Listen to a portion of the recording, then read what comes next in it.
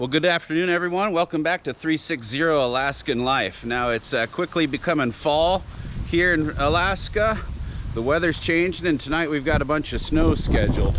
So tonight it's supposed to snow, and I need to get my camper winterized. Make sure to get all the water out of it and get it tucked away for winter. So I have a Keystone Cougar 2015. This camper is 33 feet long. Part of the half-ton series by Cougar. So we're gonna go ahead and drain down the main tank on this unit, and I'll just drop it right on the ground here. It's just fresh water. So right under the front side of the camper,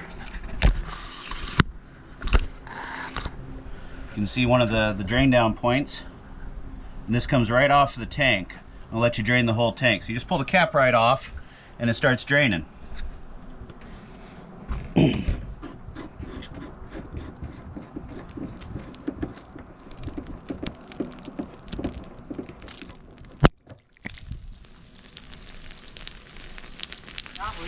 Okay, so you can see where this first water point is here from the water tank. Now let's go around to the other drain down points. Okay, so here right next to the door, you come right under there is the other drain down point.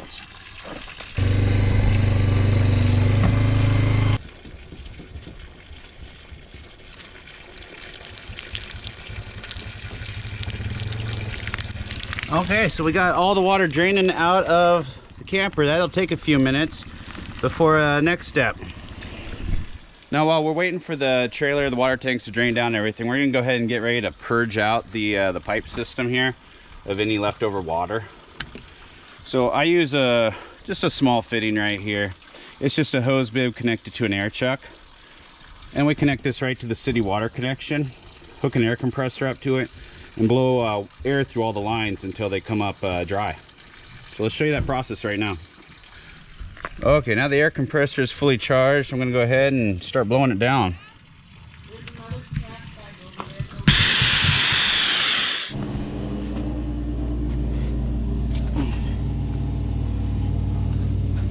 Go ahead and get the drain caps back off while they're under pressure. Be some water in there still, I'm sure, just a little bit.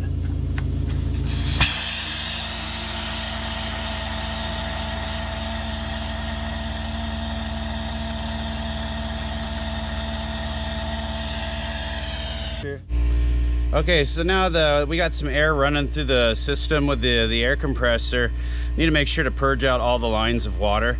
So we're gonna go ahead and close back off the drain lines underneath here, put the caps back on. And then we need to go around to each faucet.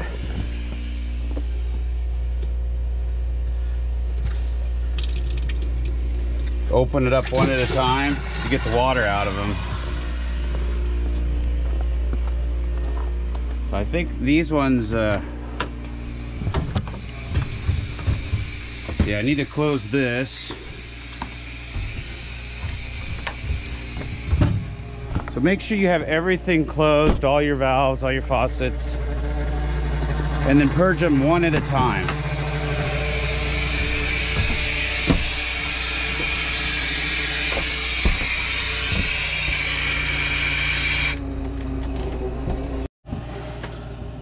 So I've got all the other faucets off right now, all the other drains closed. Let's see what comes out of this one.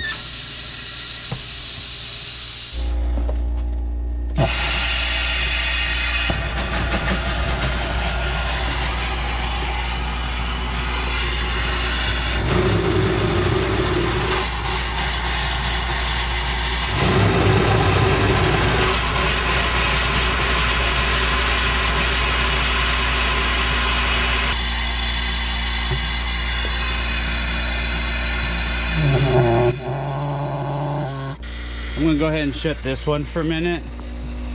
We'll come back into one of the other ones. In this case, the bathroom sink, we'll go ahead and bleed it out. Basically, you're looking for when water stops coming out, stops gurgling out, then you know you've got everything out of the system. So I don't put any glycol at all in my water tank. I've never needed to. I just flush it with air.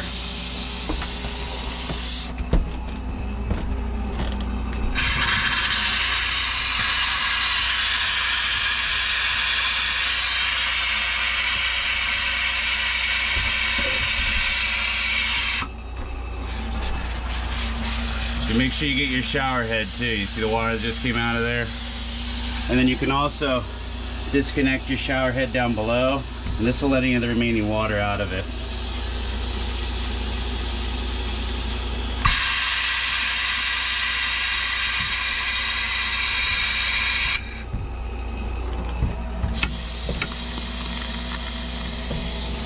Now when you get done purging out all the water lines with the air compressor, then go ahead and make sure you leave all the drain points open, all the faucets and sinks open, the tub drains open.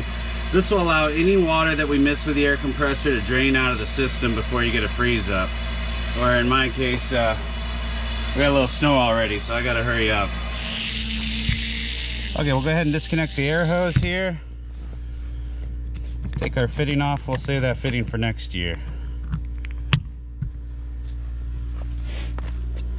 You see, this is just one day later. Yesterday I was working on winterizing this and hadn't finished, and look what happened. I about got snowed out.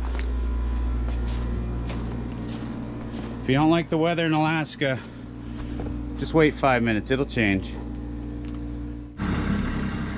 Now, as part of your winterization process, make sure you dump your black and your gray water holding tanks. I'm not going to show that in this video, but I'm going to show you on this model. We have the valves right here, the black and the gray.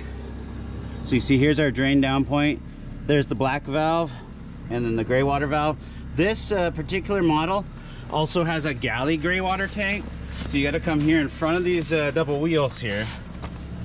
If you look right here, here is the valve for that front galley tank. So there's 3 tanks total, 2 gray water tanks and 1 black water tank. So make sure you get that properly drained down into a proper sewage system as part of your winterization process, because you don't want those tanks to freeze up. Okay, after you finish blowing out all the piping and getting all the water out of it, we want to winterize all the traps. And so the easiest way to do that is just take a little RV antifreeze and just pour it right down each sink, each area where there's a trap, every place there's a drain. So we're going to do the same thing back here in the bathroom.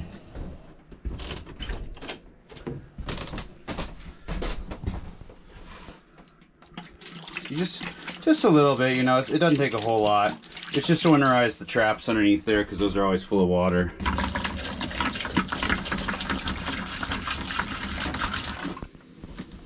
And then I always put a little bit in the toilet too. It just helps keep the seals on the toilet good.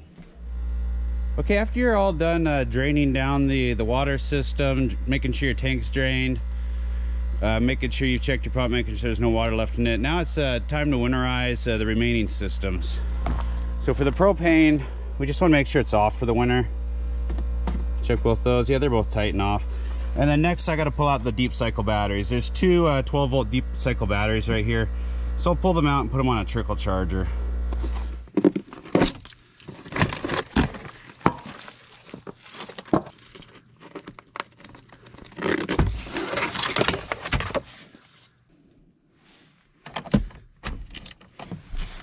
Just unbolt the cables from the batteries here.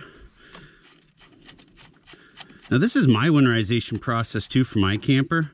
Yours might be different. You might have a completely different winterization process for your camper. So if you do, post it in the comments. I'd love to hear about it. Everybody does things different ways.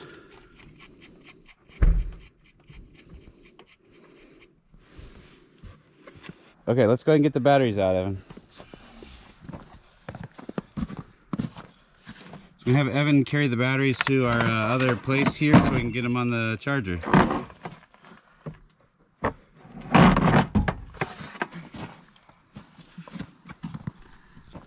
Okay, the water is flushed. We've got the drains all primed with glycol. Propane's shut off, batteries are out. All that's left is to pull it out and park it in its hole for the winter. Straight back. Go that way. Straight back. Straight back. Stop. Okay.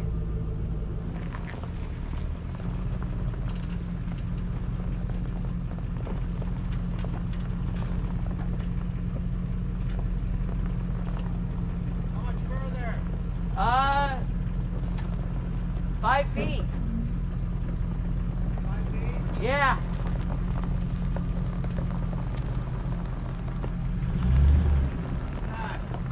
Good.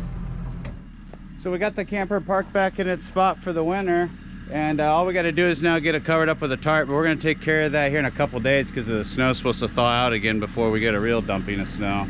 So thanks for watching. Thanks for joining us on this video on how to winterize your travel trailer. Like I said, if you got a different way you winterize yours, put it in the comments. I'd like to hear about it. Don't forget to like, subscribe. Here comes Evan, already gonna take a look at some of the snow, I'm sure. A little early yet, but he's excited for it. All right, thanks for watching. Don't forget to subscribe. Have a good one.